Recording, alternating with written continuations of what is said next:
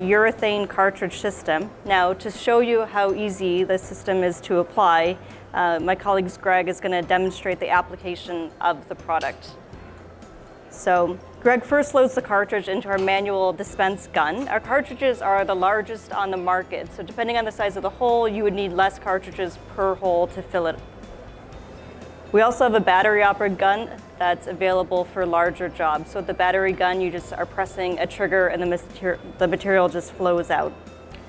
Next, he attaches a mix head, and the material will be able to flow through that mix head. It can be applied in a wide range of temperatures, all the way down to 10 degrees Fahrenheit.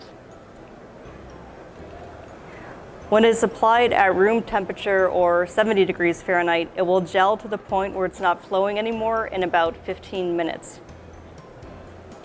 As you can see, Greg is able to apply the material without it making a mess or getting on his hands or clothes. There are other products on the market that are foam systems, and with those you have to squeeze them out of a bag and they expand and can make a mess and get on clothes.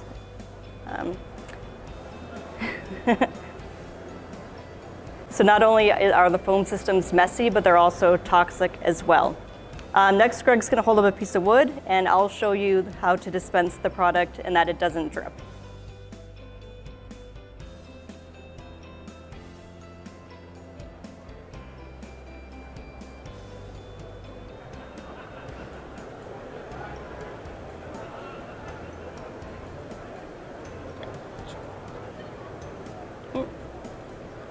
That's good.